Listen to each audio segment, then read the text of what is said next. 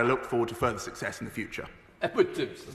Thank you very much, Mr Speaker. And does my right honourable friend agree that the government's ambitious strategy for growing exports needs to include more agricultural councillors in our embassies, a UK export council to help coordinate that strategy, and also a better promotion and marketing of our brand Britain abroad, so we can ensure that farming and food companies in Eddisbury and right across the country can embrace the undoubted benefits and opportunities that UK free trade deals can deliver.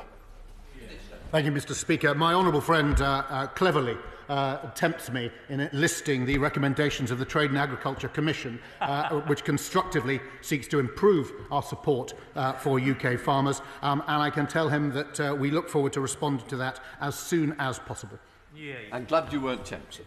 I am now suspending the House for 3 minutes to enable necessary arrangements to be made.